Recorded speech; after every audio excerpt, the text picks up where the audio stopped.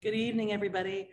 I'm Jen Schlueter, and I'm Dean of Graduate Studies at Columbus College of Art and Design, a nonprofit art and design college that has been a creative force within Central Ohio for more than 140 years. I want to welcome you to tonight's event, which is part of CCAD's Visiting Artists and Scholars series.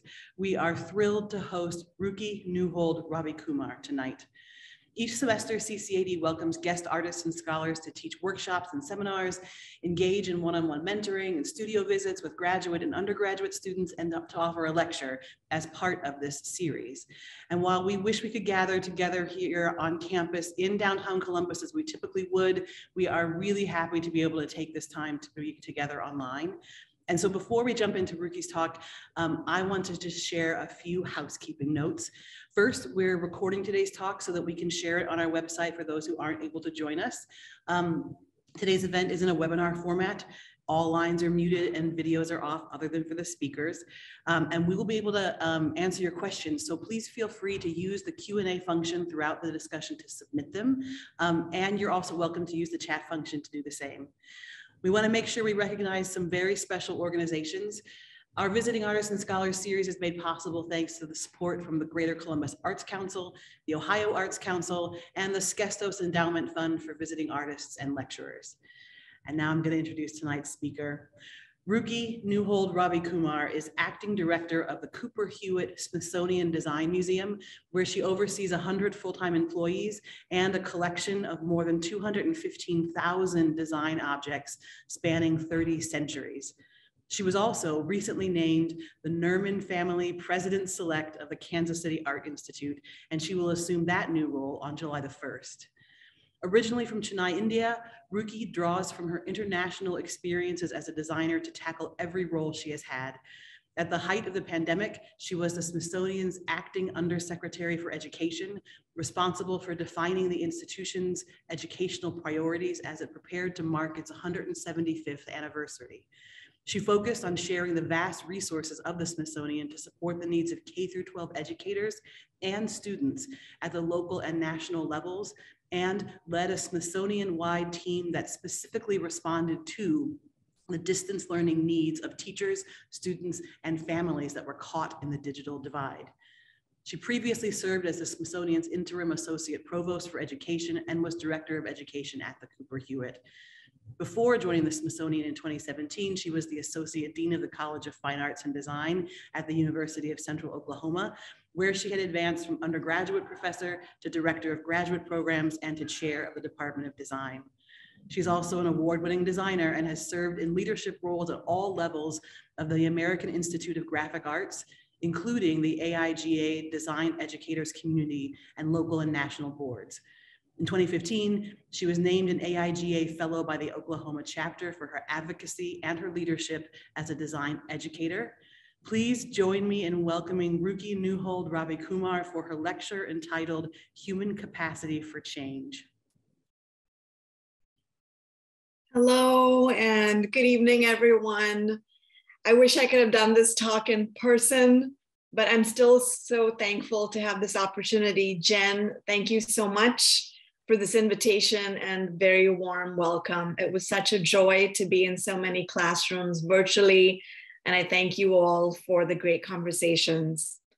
The reason we're doing this virtually today is because of the pandemic. At the start of the pandemic, many of us took to new hobbies.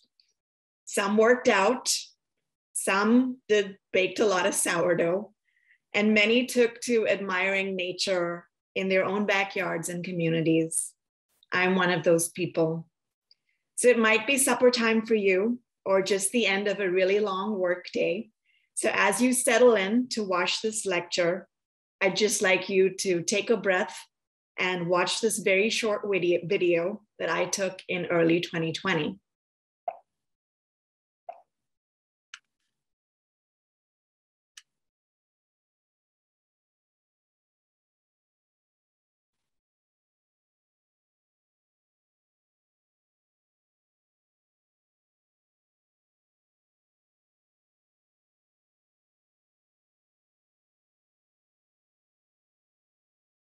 Don't worry, there's no audio, and I'm sorry it's coming in a little choppy.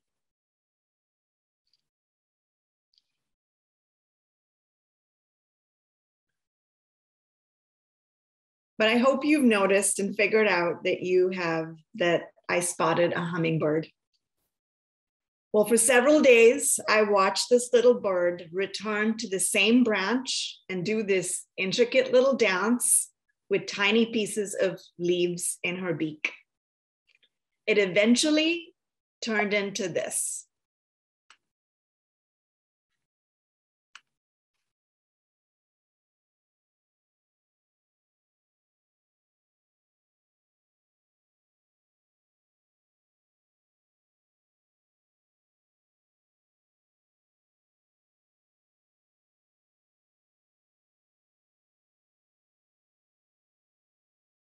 It's beautiful, isn't it? It turned into this beautiful little cup. Apologies for the shaky video. I was still trying to figure out how to do it all. Her beautifully constructed nest is made with leaves and plant material and is all held together with spider silk. The beauty of this nest is that its design is really in its design, and it's built for change. The materials that she has used will allow the nest to expand. As she lays her eggs and cares for her young, all of the materials will grow and expand. As humans, we have so much to learn from nature, to design with change in mind, to write so ideas can be rewritten. These ideas are only reinforced in the vast collections of the Smithsonian's 19 museums. And I have a few stories that I'd like to share with you today under the title of Human Capacity for Change. I'd like to start from a personal place. Yesterday, I got to vote for the first time. The key word is not vote. The key word is got to vote. It was my first time ever. I was too young to vote when I first left India, and I became a citizen last year. As an immigrant, I'm becoming less and less fearful of change. From personal experiences, I can attest that mostly good has come of change. But as Jen said, I'm originally from India. My undergraduate studies were in history of fine art and drawing and painting. During my final year of study, I chose to study the evolution of the onion dome on Islamic monuments. My research led me to the Taj Mahal, which is a prime example and really the pinnacle in the evolution of the dome. But what also fascinated me about this monument is that it's what the world thinks of when they think of India. Early history books written by the British who occupied and colonized India after the Muslim rule romanticized this white, opulent marble structure in otherwise filthy India. Documented history states that Emperor Shah Jahan built this palace in honor of his beloved wife, Mumtaz Mahal. Design stories of this monument are rarely told. It's an amazing example of symmetry. The minars, or the 4 pillars that flank the monument, are built at an angle, tilting outward, so they give off the optical illusion of being perfectly straight. In my lifetime, I've never seen at least one of the minars without scaffolding around them because the angle challenges the stability. The typography that adorns the entrance is gradually enlarged. The visitor can read all the way to the top. That level of integration of math and typography is something I'm completely in awe of, and is something I've never learned in a typography class.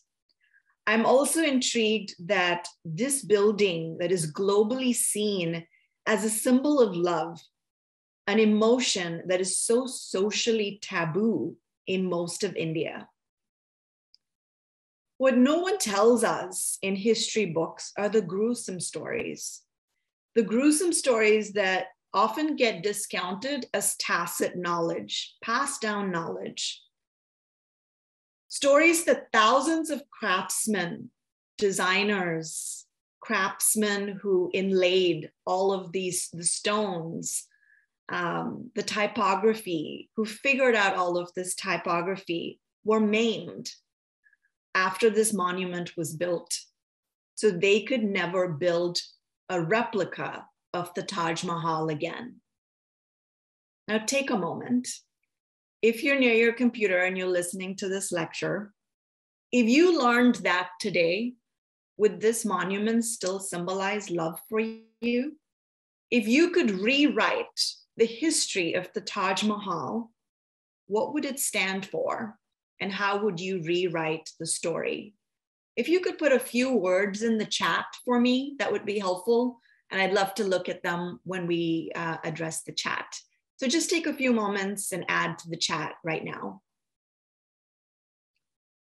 What I've enjoyed most about my various roles at the Smithsonian is finding that design is a story layer in almost every object. One of the stories that I've now enjoyed learning most is about Victor Green's Negro Motorist Green Book. And it's really made me ask this very important question. How permeable is the history we know to new influences? It was a book that was developed for the safe passage of Black people at a time when, ironically, Black Americans were more mobile because of the coming of age of the automobile. The book tells so many stories, but as a designer, I was struck by really all of the advertising. I seem to be missing, there it is. The book was developed for the safe passage of Black people at the time when, ironically, Americans were more mobile because of the coming of age of the automobile. The book tells so many stories. As a designer, I was really struck by all of the advertising and evidence of businesses run by Black women at a time when women entrepreneurs were unheard of. The story of the automobile in America is porous, wrinkled, scarred, and will look different to each person who lived that experience. For some, it was a period of constantly negotiating life and death. And for some, it was about an expanded radius of opportunity.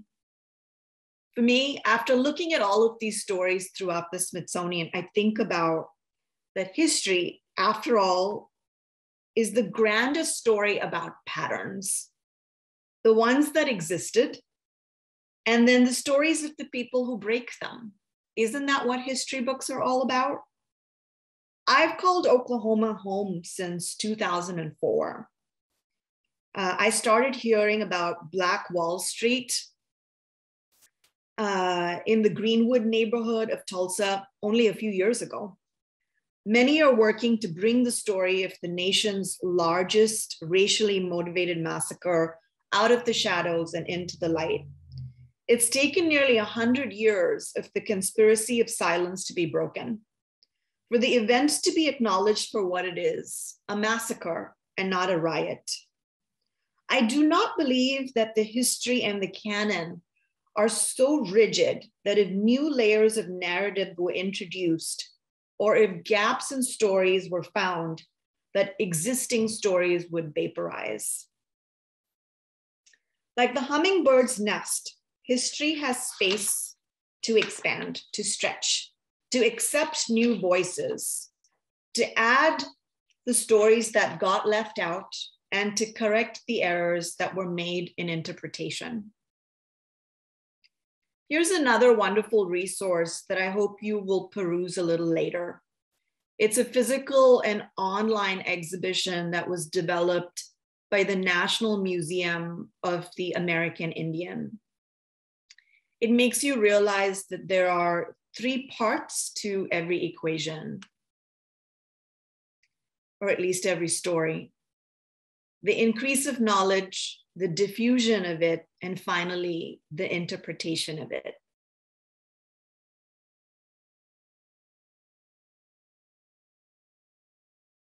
If you've only ever been offered one interpretation of history, then you're missing the full picture.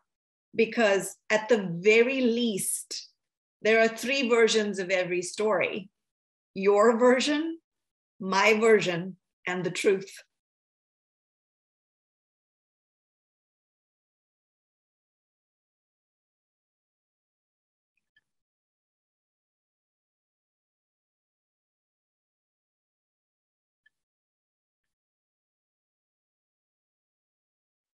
In 2018, at the Cooper Hewitt, there was an exhibition called Bob Greenberg Selects. Bob Greenberg is an award-winning communication designer and founder of the international design innovation company called RGA. Greenberg has been a pioneer of the advertising and communication industry for 4 decades. To emphasize design's key role in our increasingly connected world, Greenberg, as a guest curator, chose 42 significant objects to illustrate how technology has propelled design innovation in form, style, and function over the past 65 years. The installation underscored how historical objects point to future innovation. In one section, his arrangement of objects that you're seeing on the screen right now showed how the evolutionary pathways of multiple objects, the calculator, the calendar, the camera, had all merged into one object, the smartphone. Now you can imagine that today's digital native generation is very familiar with the smartphone, but not so familiar with its earlier iteration, the corded rotary phone. We have various iterations of this in our collection. And I remember looking at this and smiling because I grew up with one. And I remember innovation at one time was when the cord got longer, because that means you could take it into the closet or your bedroom, and that meant more privacy. It meant you didn't have to talk to your friends in the middle of your family room. That was innovation at a certain point. Suddenly, innovation meant when you could take it in your pocket. Cell phones were once so large that a brick was lighter than the cell phone itself, but it was portable, and somehow that was innovative. On a tour of this exhibit with a group of 10-year-olds, which I had the pleasure of leading. This is my sort of favorite age group to walk around the museum because they test my ability every time. When I led them through thinking routines to make their thinking visible, and I asked them to those questions of what do you see and what do you think and what are you wondering? The first questions that I got was, how do you text with this phone? And when I said, you didn't text back then, they all looked at me and just together started laughing, because the idea of not being able to text just seemed ridiculous. And why would you need a phone if you didn't text? The entire group burst out laughing and could not imagine a world where a phone was simply used to talk to people. In 1876, Alexander Graham Bell successfully transmitted his first message over the telephone. Over 140-something years later, the design and use of a phone has changed from a communication device to a mirror that reflects the state of our humanity. With a phone in our hands, we feel empowered to be historians, to be journalists, and more importantly, to be storytellers. We share an edited truth of ourselves and demand an unabridged truth of our society. We document the extremes of beauty and horror. We play with the tensions between anonymity and exposure. We represent what we stand for with a hashtag. Tools and technology have leveled the playing field, creating equal access to opportunity, or have they? And equal access to storytelling. The world now has more voices, telling and authoring stories, asking questions, about missing stories at museums and cultural organizations. The museums of the past used to be cabinets of curiosities. The museums of the future are social communal spaces. They're places where we have important dialogues about how our communities and humans change. People now ask questions about access to collections that used to be behind walls that were only accessed by specialists. This is now a new predicament because collections used to be coded to be only accessed by specialists, and now the general public would like to access them. So museums now face a unique challenge. But you see advancements. Museums like the Portrait Gallery, for instance, have already created unique and innovative ideas where their metadata is bilingual. So from the get-go, they can produce bilingual content. But we still have challenges. Like during the pandemic, we found that a lot of parents were not able to find content that they were absolutely sure that the Smithsonian had. They were looking for content on spiders, but at the Smithsonian, we had it coded as arachnids. So there's clearly a disconnect. We have students ask us every day, how many designers of color do you have in your collection? And I cannot answer that question because we've never ever documented the racial identity or even gender of a designer when we've collected an object. Are these things new conversations in the museum? Of course they are. With something as simple as a telephone, we see how much human behavior has changed, from holding a phone close to our ear to holding one away from our bodies. At restaurants, we see families sitting together and yet distance because they're separated by their phones.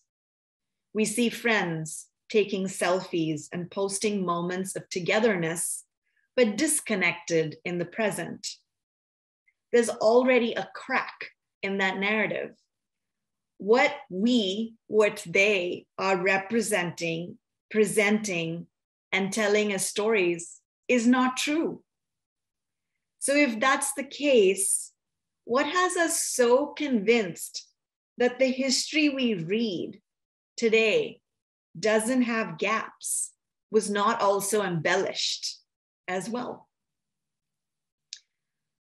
The past 2 years has changed us all in big ways and in small. The next time you play Pictionary, when you get the word mask, you're less likely to draw this and more likely to draw this. Sorry, my slides are stuck. More likely to draw this. Between 2020 and 2022, we realized that there were two pandemics, COVID-19 and systemic racism. And unfortunately, the more conversations I'm in, I hear that we are beyond grappling with the pandemic because they're more endemic. Because people are fearful, people feel paralyzed by the sheer colossal nature of change, that it's too inconvenient to make behavior shifts, that there isn't enough information or there's too much information, or there's simply difficulty in making that kind of seismic shift. What I truly believe after 5 years at the Smithsonian and listening to all of these stories, reading all these case studies, is that after looking at the dual pandemics and how much it's affected all of us, that under the human capacity for change, what really fuels it is the human capacity to learn. So thank you very much. And I hope to take some questions and open this up to more of a conversation. Great. Oh, thank you very much, Ruki, for getting us started with that. It was a really inspiring look at what an archive and what a museum can do. please go ahead, folks, and drop questions into the Q&A if you want to sort of pick Ruki's brain. I would love to start us off thinking about what you said about the tension between the cabinet of curiosities model that museums used to live in and the movement to the social communal space. And I'm wondering, as somebody who has lived both in that world and in the world of higher education, if you could talk a little bit about the ways that you might see that tension playing out in higher ed as well. Sure, I think we're looking at all of our spaces, changing, and the definitions of spaces changing as well. I think in the last year, everything was challenged. The COVID-19 exposed the vulnerabilities of every system, and wherever people were and people couldn't be anymore, it made us think about spaces, culture, human behavior quite differently. And so in museums, where the premise was that you would walk in order to engage, and that was no longer possible, it made us think about, how do you now have audiences interact? And are museum spaces still important spaces if audiences can interact with you virtually? And I think universities started to ask the same questions as well, right? If you can, everyone can access education online, then is that more equitable or is that less equitable? And what is the difference between in-person instruction versus online instruction? And ultimately, I think it comes down to the fact that there's no one size fits all, but the fact that over time things will change. And if you look at the very beginning, from the Socratic model of people learning from under a tree and what they wanted from a teacher, to what it is that education means for people today and how people learn today. And there have been seismic shifts in the understanding of education, the value of education, how people differentiate between information, knowledge, transference, and all of those things. And I think when you put all of those together, therein lies, I think, both tension, but also opportunity. Yeah, how might you think about that opportunity as you move to the Kansas City Art Institute, one of our fellow ACAD institutions? Well, I'm very excited by it. I was very, I think, empowered by listening to students, because today's students, especially during the time when the museums were closed, and I got to talk to communities who were struggling to connect to resources. And a lot of them were from underserved communities. One of the most emotional calls that we probably had was from Puerto Rico, where they were struggling well before the pandemic. They had already been hit by several hurricanes, and their educational systems were down and had not fully recovered, and then COVID happened.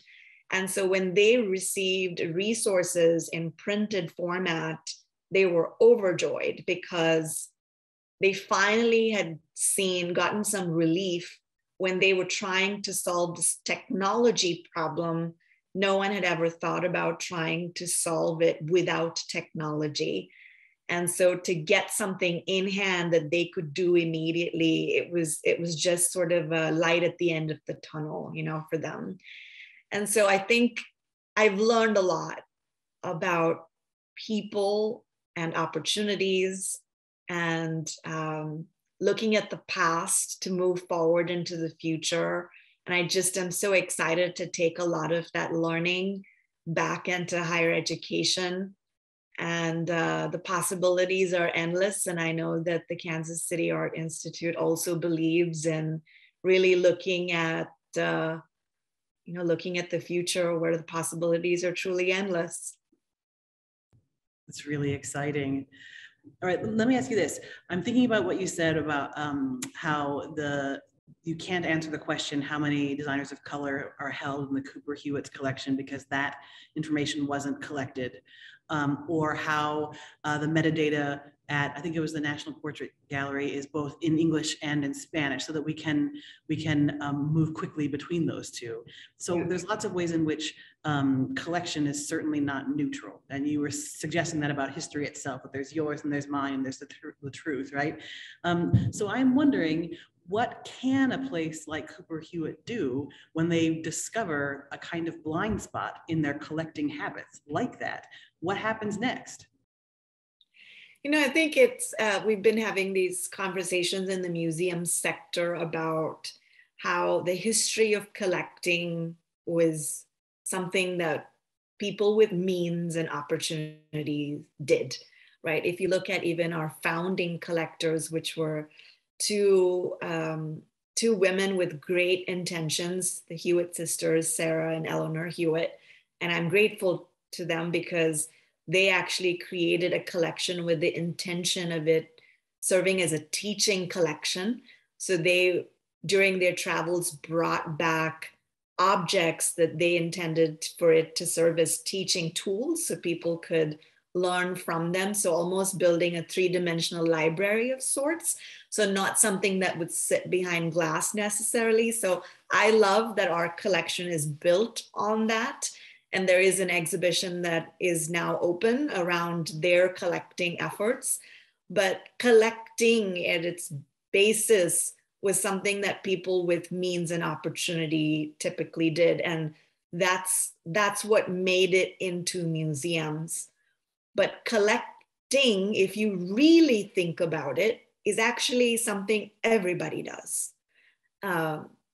If you even look around your office or my home, all of us have a tendency to hold on to something because it's memory. And that's why I always think of the Smithsonian or any museum as less of an attic and more as our memory. We hold on to these things to help, because memory is individual, but it's also collective, it's also cultural. And it's these objects that help us remember.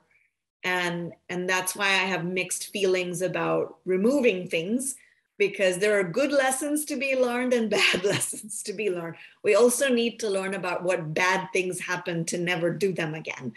And so, you know, I think about all of those types of things as I think about the collection and what opportunities there are, but they inform. Every museum has a collection plan that's very closely tied to its mission. Not all museums are collecting museums, but ours is.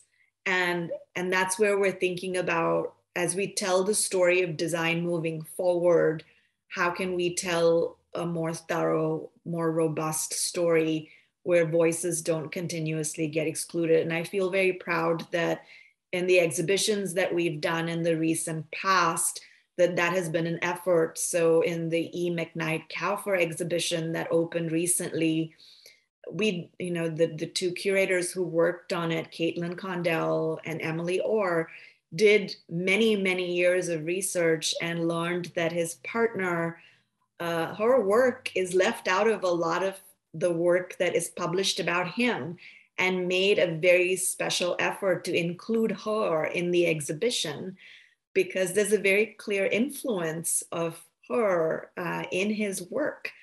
And people forget that people didn't just work in a vacuum, that, you know, our lives, our partners, our family members, our kids, they all affect us in some ways. It's our complete environment.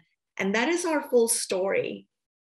And that somehow gets left out. So when we read about people in history books, they're represented as an individual who did this one poster at this one time, or did this one object at this one time sitting in their studio, but it's not the entire picture. If we knew them more as people who were influenced and living life in a certain way, I think that interpretation, and that's what I love about what we do in the museum world, is that we think about interpretation on such a conscious level, that that conscious collecting, responsive collecting, and thoughtful collecting, along with thoughtful, conscious interpretation, I think is the future.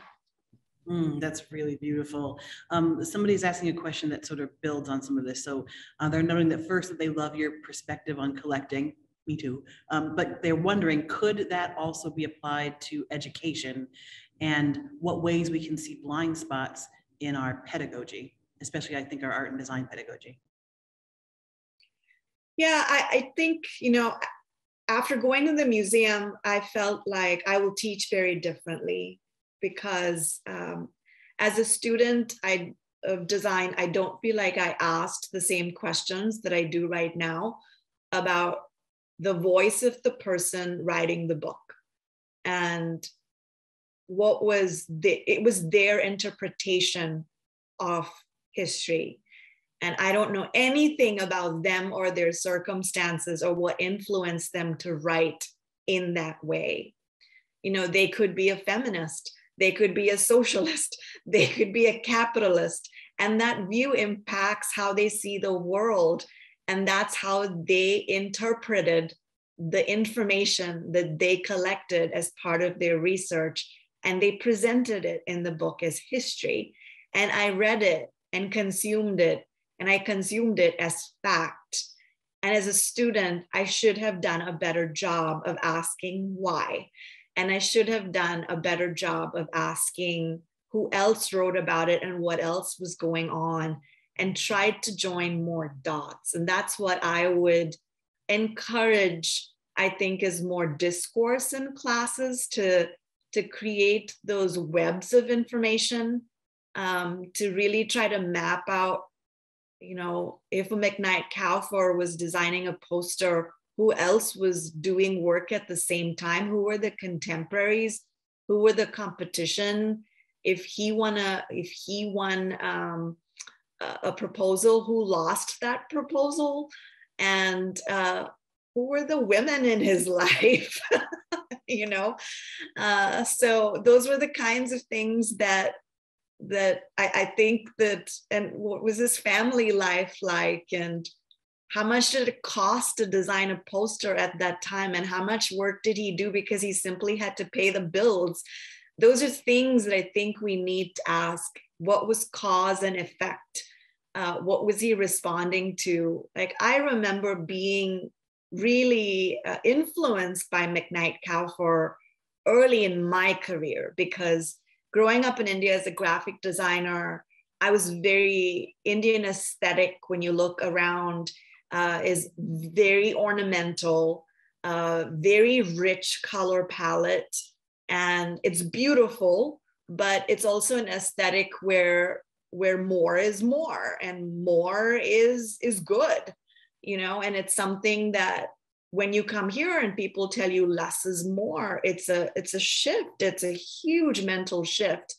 That when I looked at his Invisible Man cover, it was powerful for me, because it was the opposite of everything I had ever learned. So that was my first exposure to McKnight Kauffer. And then full circle, years later, we have an exhibition at the Cooper Hewitt, and I had goosebumps, because here's a designer who influenced me, and now I'm learning more about his story, right? But those are the things that I wish we had explored more as students.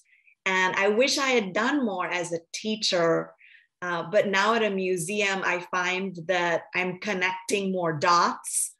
I am more excited to listen to really unpack more sides to one story. And I want students to not accept linear timelines, but to really be kind of explorers with me, to challenge me to develop more spider webs of knowledge, and to not challenge me for the heck of challenging me, but to bring their own voices backed by research, inquiry, and concept, where they can truly add to the body of knowledge in a meaningful, intellectual way, and grow it together. Fantastic.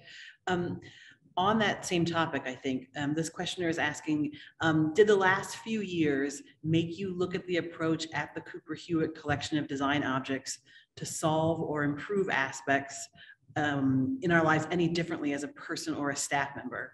So like, I think they're really asking about the sort of really compressed timeline around the pandemic and everything else, and how it might have shifted your approach there.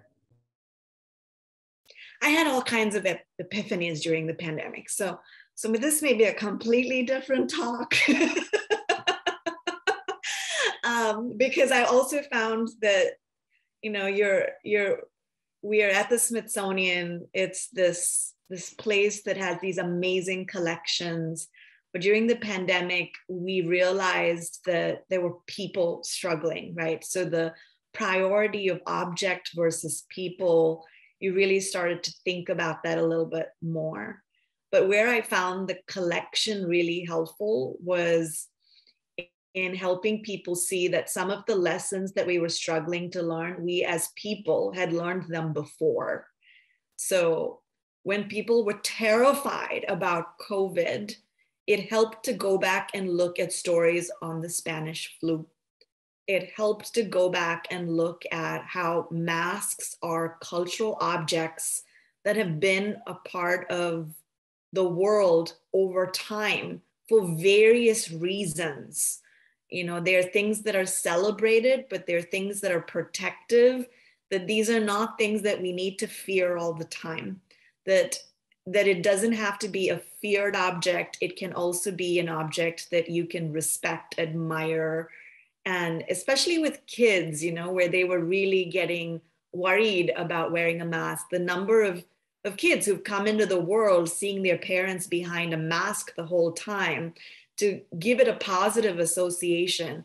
That's really where I started to see the value in having that kind of history behind, and seeing how joining some unique dots in the collection was helpful, and how to use a museum's collection in new and unique ways in order to teach, in order to tell better stories, to recontextualize.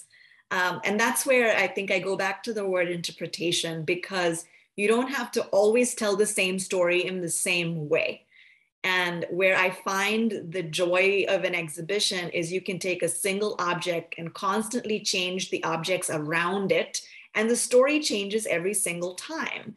You know, you can put a bicycle and you could tell a story about functionality, and then change the story, and you're suddenly talking about accessibility, and then you're talking about mobility, and then you're talking about, you know, materiality, and each time you can tell a different story.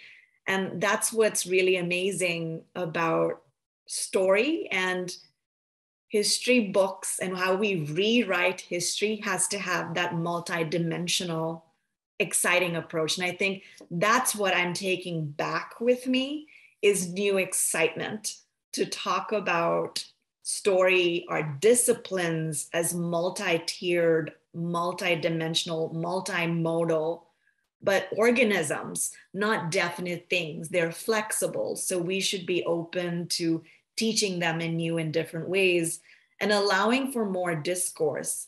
I find that when people just walk in and out of a gallery, it is so boring, because you're just like, I don't know what they thought. I don't know what they reacted.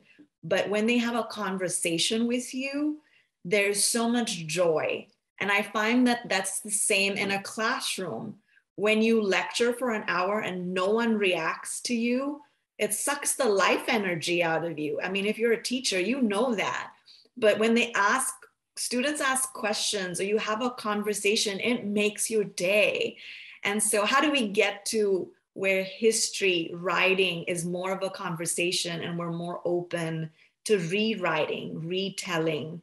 And, you know, I'm going on here, but, you know, that's sort of where I was getting to, is that this is more flexible, that it's that hummingbird nest. Let's build for flexibility. Yeah, that makes so much sense. What you're saying makes me think about Hayden White, who was writing about how we write history, and he said that any given piece of evidence can be imploded, and an infinite number of ways, that the stories will shift based on the context, whether it's a letter somebody wrote in the archive or it's a bicycle in the archive. It means something different depending on how we tell its story. Okay, what about this? This questioner is asking, what are some of the biggest challenges and opportunities that you see for larger cultural institutions? And I think that can mean museums or institutions of higher ed moving forward. I would say to not be encumbered by their histories, by their own histories. And I think that that is the single challenge. I think when you look at your past and the weight of it bogs you down, that is the single largest challenge. I see that at the Cooper Hewitt. I find that there are, for people who haven't been there, and I talked about it in a few classes today, it's located in a historic home. It's located in Andrew Carnegie's modest home. But it's intimidating for people who don't know anything about design to walk into that home without knowing anything about design. It throws you off. And then to walk in and see everyday objects, the messages are jarring, they're confusing for people. And so, I think about some of that. And so if we get bogged down by history, tradition, what a museum should look like, if we get bogged down to it should always be a white box and things should always be in glass cabinets and we should always talk to people through labels and they should never talk back to us, or that history classes should always be in a lecture format and that you could never have a discussion, or that history can never be rewritten, then I think that idea that walls cannot be moved will be the biggest challenge. This is why I think I have huge respect for the architect Frank Lloyd Wright. I got to visit Taliesin up in Wisconsin recently, and that's such a wonderful example. I think you have to do the little dance, Jennifer, for your lights to come back on. I did, that came back. But I went to the Taliesin in Wisconsin, and that's a prime example of how he didn't build his structures to be precious. He built with the idea of change. When more children came along, he added parts to his home, built up walls, took down walls. He built this bird walk thing when he wanted his wife to go out and talk to the birds, and they were just this idea of building in change and building in flexibility and realizing that every structure can change. I think that is truly the opportunity. And sometimes the older the structure, whether it's higher ed or in museums, the walls feel so immovable that I think they can feel like a challenge. But it comes down to, as my presentation title suggests, it's not about the walls, it's about the people and their capacity for change. Absolutely. Every structure can change. I think that is a perfect place to bring this conversation to its conclusion tonight. I want to thank Ruki for being here with us. I want to thank everyone else who's in this space as well. What I've just dropped in the chat here is a link to a brief survey that we would be really grateful if you would fill it out and let us know what you thought of this event and also a little bit more about who you are. We want you to talk back to us, just as Ruki was talking about within the museum, so that we can learn more about who's tuning in with us and why. And also we want to let you know that we have a series of speakers coming up this semester. So that's the next link I've just dropped in here. Coming up, LaToya Ruby Frazier is coming virtually, Chantel Martin, and also then Dean Mitchell will be here in person. So the conversation is just sort of in process around all the topics that Ruki has offered to us tonight. Thank you, Ruki, for a really fantastic conversation. Best of luck to you at the Kansas City Art Institute. Welcome to the ACAD family. And thank you to everybody who joined us tonight. I hope you have a really wonderful evening. Jen, you've been an amazing moderator, wonderful host. Thank you all for everyone who attended today. This has been an amazing, just good for the soul conversation. Thanks for all the comments in the chat. I see Sue Seidler. Thank you for joining from Kansas City. Great to see you here. And for the rest of you, please reach out through social media. I'd love to see you. And if you want to see more hummingbird videos, I have them on Instagram. But I'd love to stay in touch with most of you. I could talk all day, but Jen, you've been a wonderful host. I'm so very grateful. Thank you. Thank you very much. Good night, everybody. Have a good evening. Bye.